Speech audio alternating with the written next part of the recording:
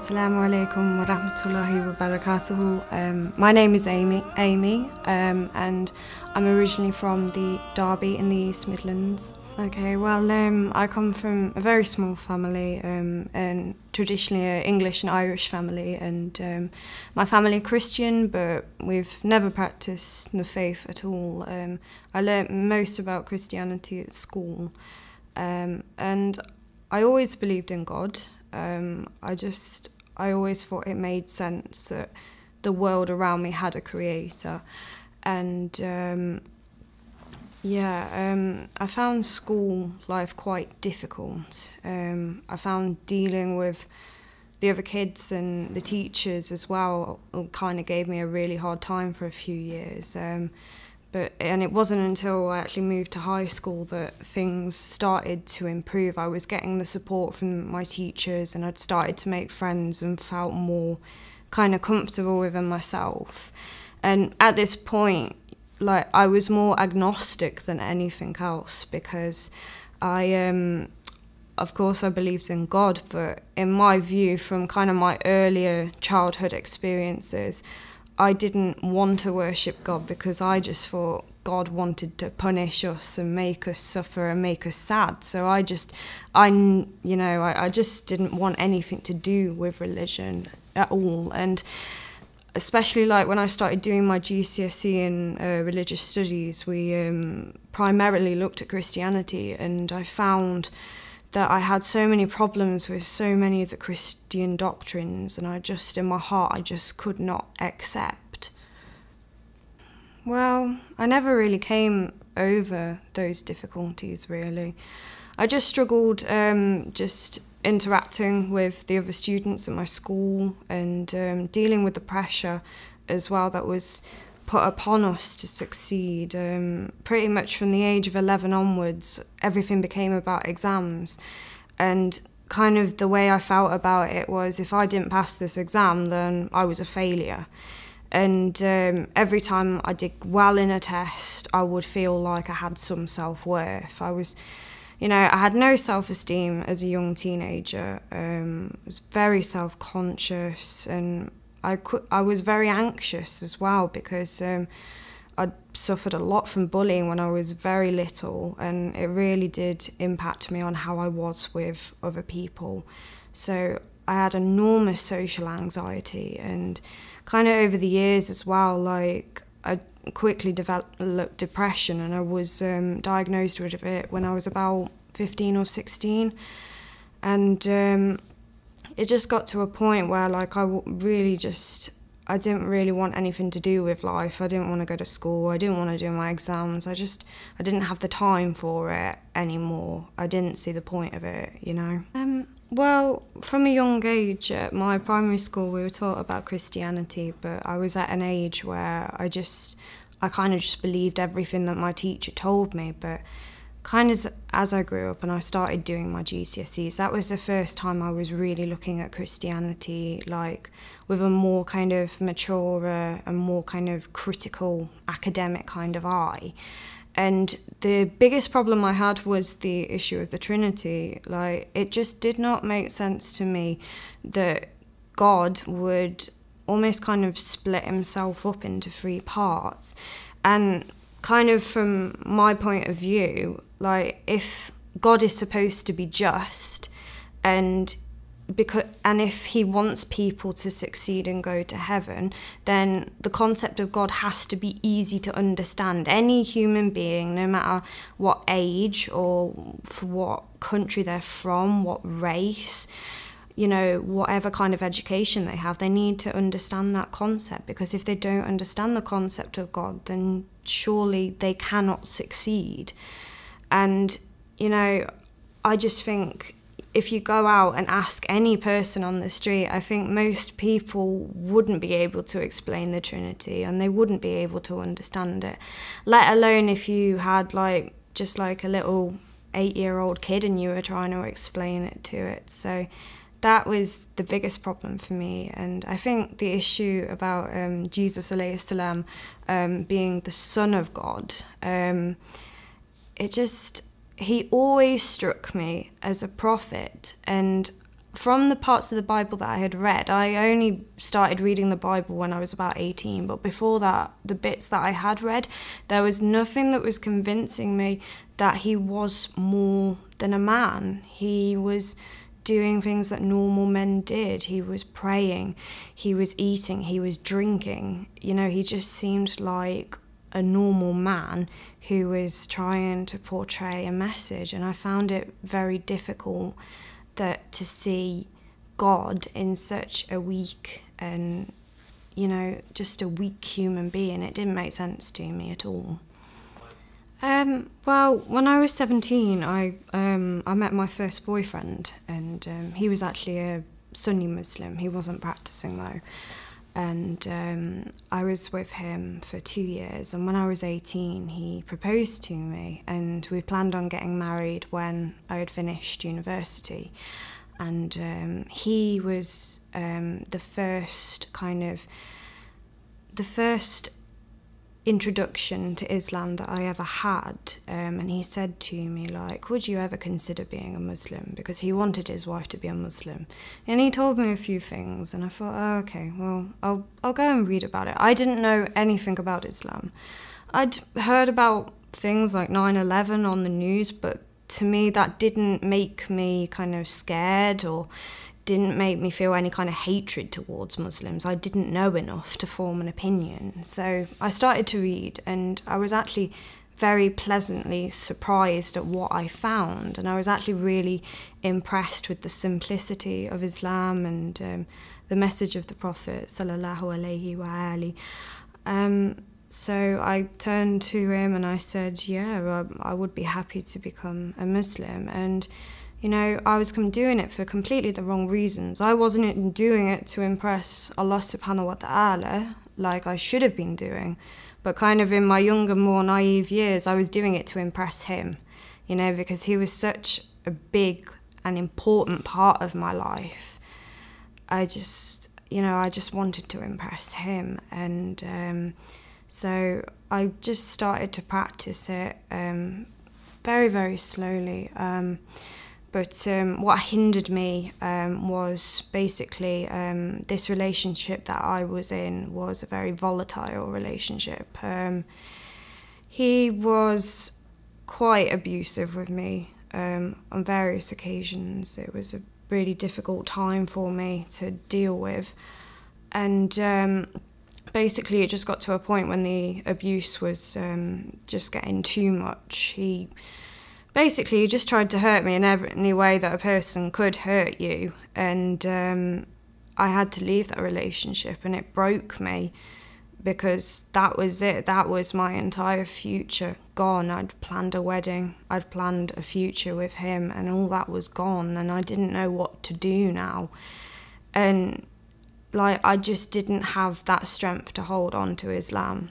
And I tried, you know, part of me tried. I tried to go to several different Sunni masjids in my area, and actually found quite a lot of discrimination against me. I'd go to the masjid, I'd go into the sisters section, I'd be, you know, modestly dressed, or wouldn't be doing anything wrong, but like the looks and the whispers that I would get from the men at these masjids just made me feel so uncomfortable, and like I just didn't like being there, and I just couldn't wait to get out. And I didn't know why. I didn't know if it was because I was English, I didn't know if it was because I was a woman, I just didn't know. And kind of with my ex-fiance and this experiences with these men, I started to have a negative picture of Islam, and I started to think, well, this is how Muslims really are.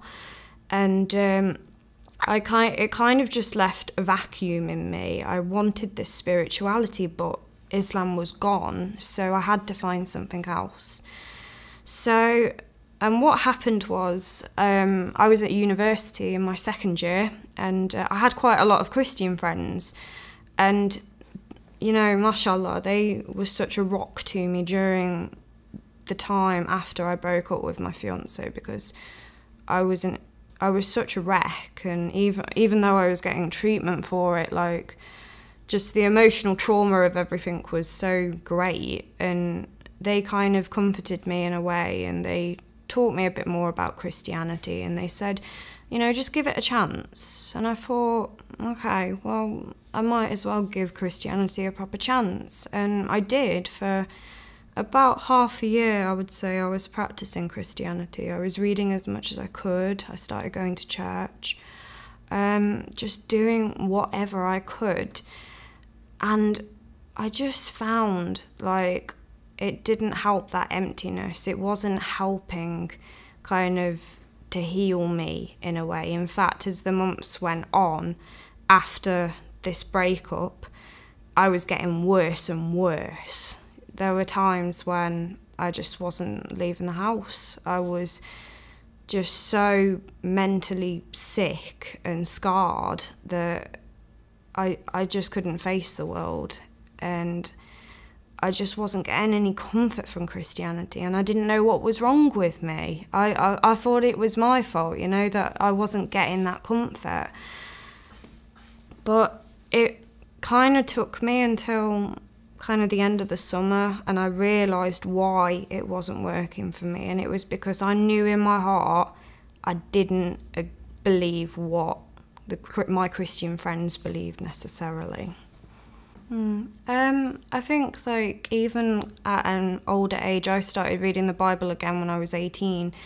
Even then, I was still having the same issues. I was questioning myself, is Jesus really the Son of God? Is it true, or was he just a man? Because, part of me was fearful about it, because I knew from knowing about Islam, I knew that one of the greatest sin that you can commit is shirk, and believing in a God other than Allah subhanahu wa ta'ala. And, I was scared of that. I didn't want to make that mistake, and I just wasn't certain. And I would read the Gospels, and from what Jesus alayhi salam said, like, there were implicit things that could suggest that he was the Son of God, but they were not explicit enough for me. I felt, this is to do with salvation. God has to be explicit, otherwise it just wouldn't be fair.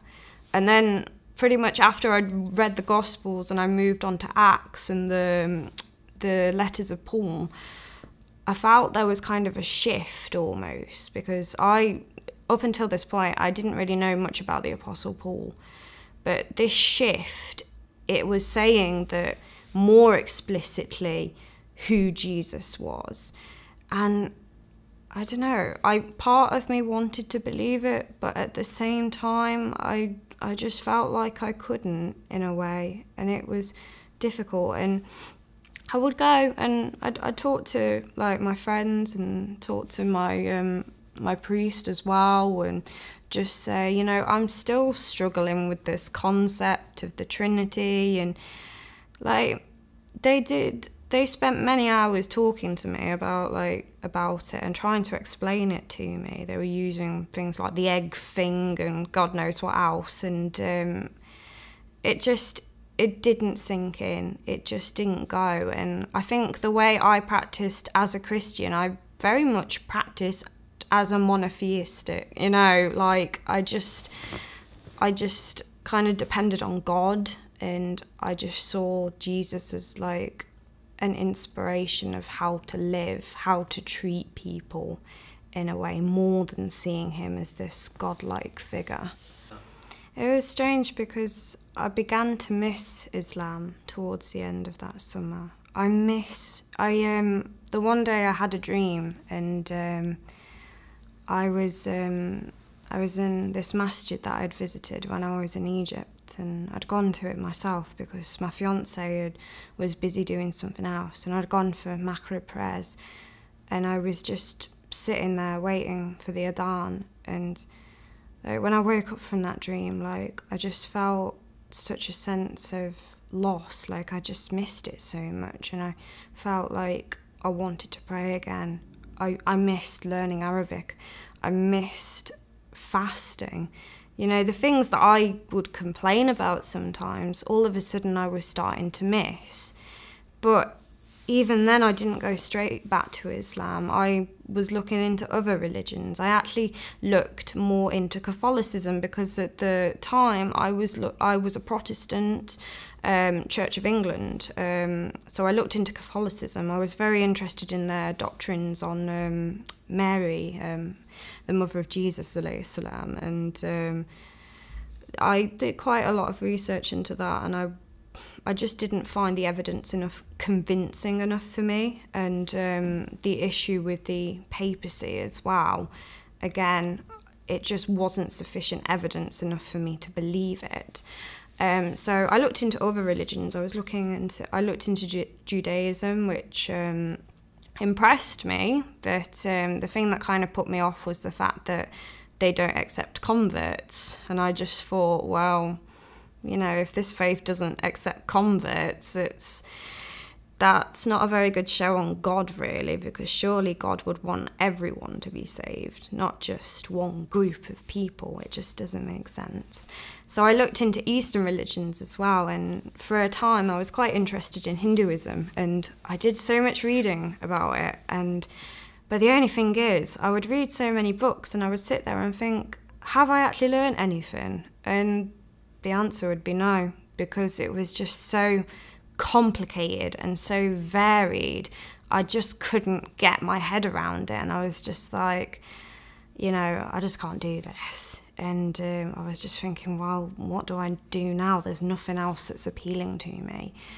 And by this time, those feelings of missing Islam were getting stronger and stronger. And I decided, well, you know, when I first learnt about Islam, I did it to impress my fiancé. And by this time, I was 20, I'd grown up a lot, and I decided, you know what I should do? I should research Islam fairly and do it with the intention of seeking Allah subhanahu wa ta'ala alone. So I decided this one night, I prayed 2 rak'ah and I made dua and I said, just, Ya Allah, just please help me to have clarity in Islam. Please give me this wisdom to understand your faith and show me if this is the right way for me. So I started reading the Quran again. I started, the way I got most of my knowledge would be from books, and then I'd sit on YouTube and I'd watch so many lectures, hours and hours of lectures. And at this time, I was still Sunni, because back from the time when I was with my fiancé, I met a few other Muslims. They were friends of his, and I'd mentioned Shia Islam to them, and their response was, don't learn about the Shias. They're disgusting. They're kafir. You know, they do this, they do that. You know, they put me off. So I wasn't even considering it. But this one day kind of, and I see it as a miracle now, I just sitting on YouTube watching lectures, I came across this one lecture, and from the start I noticed it was quite different from other lectures I'd been watching, because, you know, people were shouting salawat, and at the time I didn't know what salawat was and why they were doing it. And I quickly realised that actually this was a Shia lecture that I was watching. And part of me was just like, maybe I shouldn't be watching this. Maybe I should just switch it off. But out of kind of sheer curiosity, I decided to give it a chance, and I just sat and watched it. And the speaker was Dr. Sayyid Aman Akshawani, and the video I was watching was discussing the Shia view on the wives of the Prophet sallallahu alaihi wa alihi.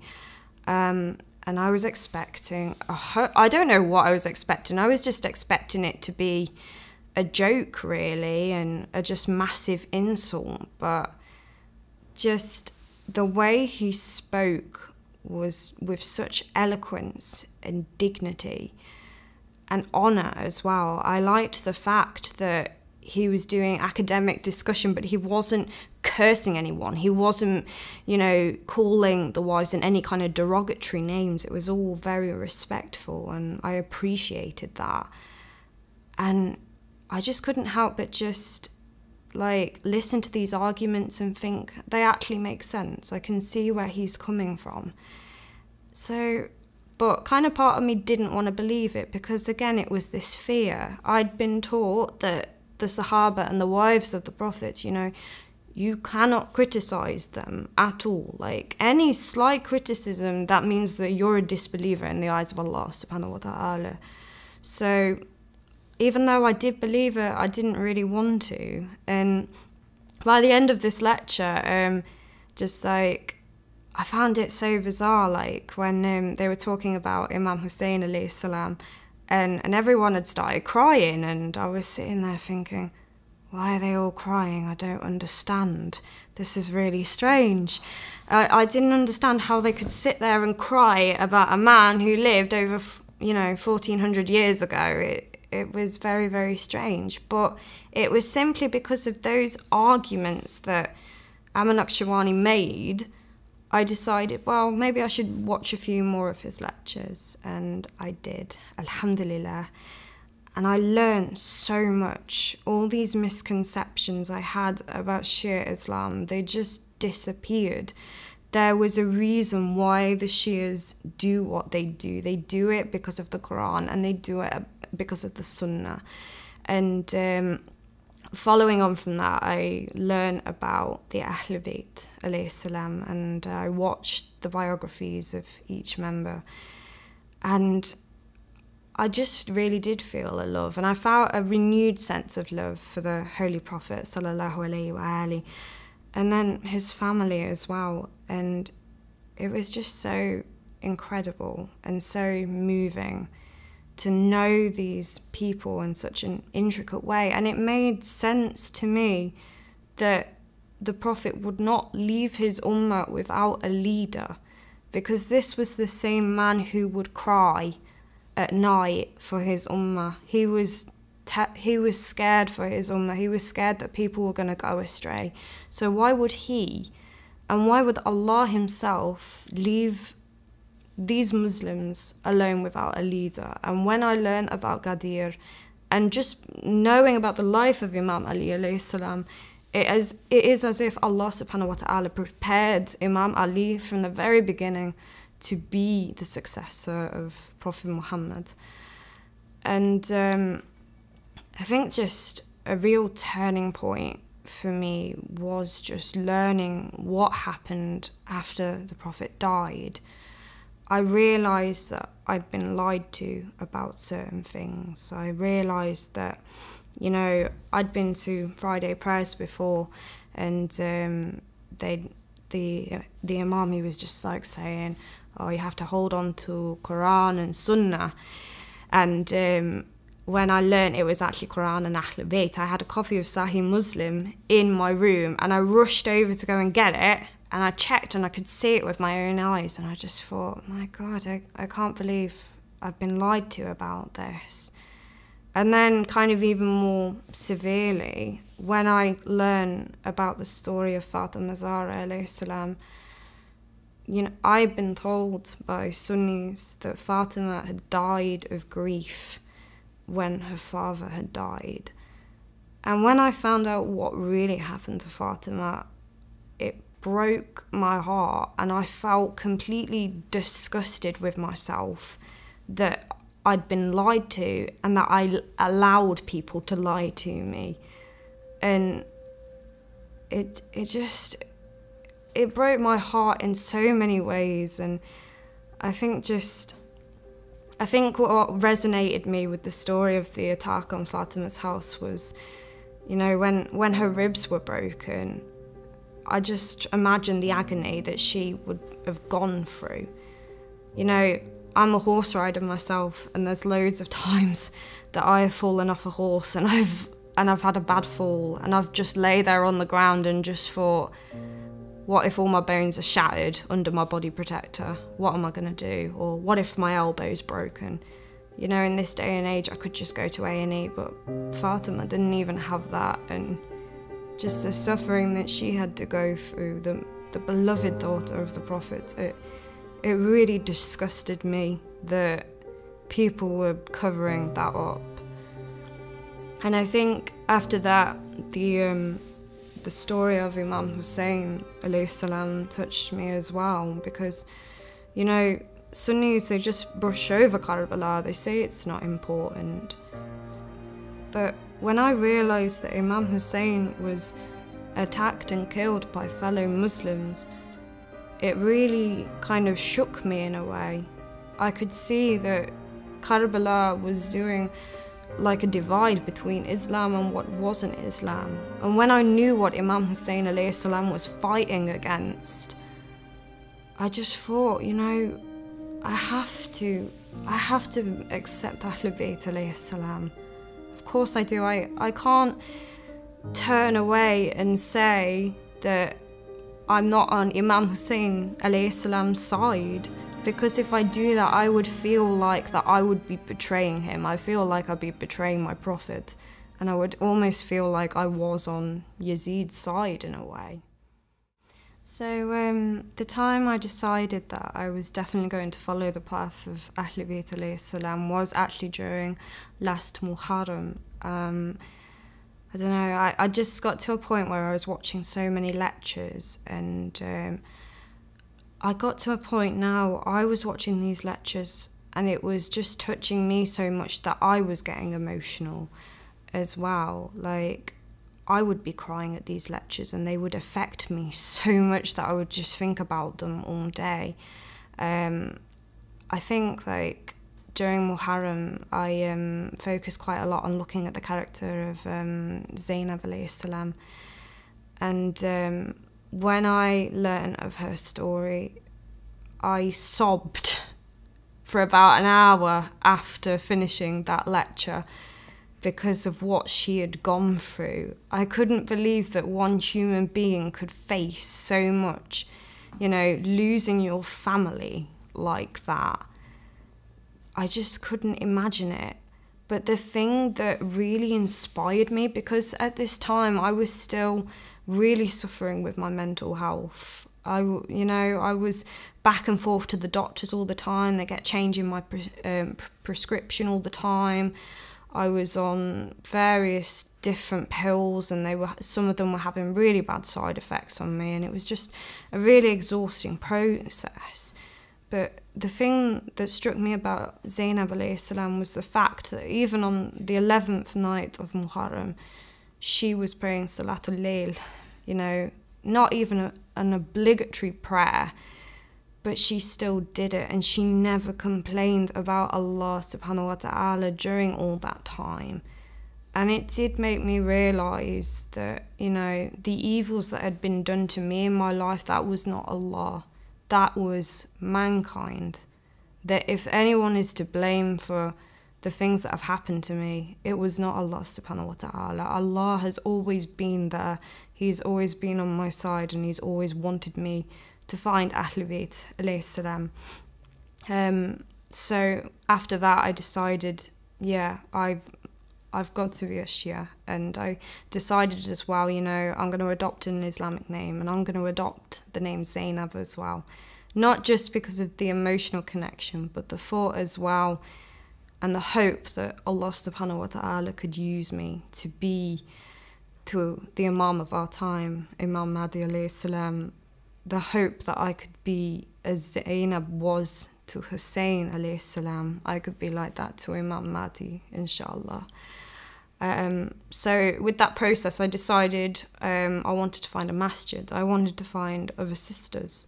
And I started looking around, and it was a real struggle at first because I felt so limited, because now I was just looking for a Shia mosque. I wasn't comfortable with going to a Sunni mosque.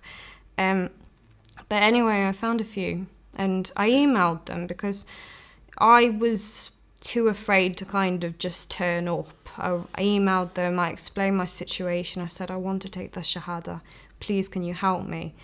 And one masjid out of all the masjids that I contacted, only one got back to me. and that was the Masjid Al Hussein in Leicester. And you know, mashallah, they were just so kind. I got an email back from the secretary, and then this secretary put me in touch with one of the sisters there, and we arranged everything. I went to the masjid, and I got to meet the Maulana there and a couple of the sisters, and it was just such a beautiful experience. Like, they were so happy to see me there. They were so respectful and so kind to me. They were just so happy that I was there and that I was considering Islam, and it was just such a remarkable experience. And I walked away from it just feeling so elated and so thankful to Allah subhanahu wa ta'ala that he had provided me for this. And you know, alhamdulillah, I've been able to go to that masjid a few times now, and like, the sisters have just been incredible. I've not had one negative kind of situation with any of the sisters there, young and old. They're just so kind and so generous, and they're just so happy that I'm their sister, and they will do anything for me. Like, they'll give me books. So they gave me like some prayer clothes. It was just, I just wasn't used to it, just going to Sunni mosques and then coming to this Shia mosque. The difference was just incredible, and I'm just so thankful to Allah subhanahu wa ta'ala, and I just hope that he will continue to bless this masjid, because it really is a blessing to us.